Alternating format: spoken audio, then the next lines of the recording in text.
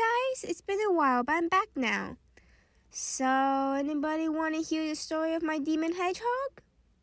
Well, I'm gonna tell it anyways. One night we went to the night market and I was excited because I was gonna go get some of these little candy sticks that I love so much. But on the way to that stand, I passed by this other stand with cages full of little animals. I glanced over and I saw hedgehogs! I instantly fell in love. Actually, wait, let me explain. About 3 years ago, I desperately wanted a hedgehog. And I mean, desperately. So naturally, when I saw this magnificent creature, I needed it.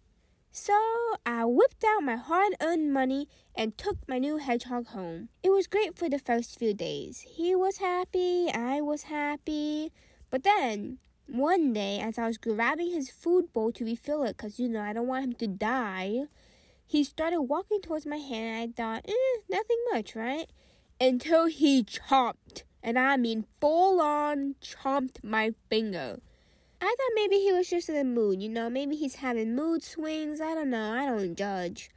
But as the days went by, he became worse and worse, until he was practically bouncing off the walls every time I stuck my hand into the cage. So eventually, I decided to do what only made sense.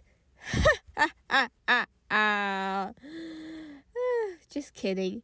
I just dropped that like I dropped mics. No hedgehogs of any type were harmed.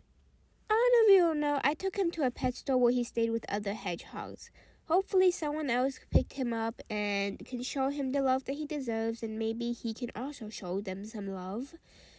But that's the story of my Demon Hedgehog. Don't forget to like and subscribe. Excuse me. Hedgehogs! Hedgehogs!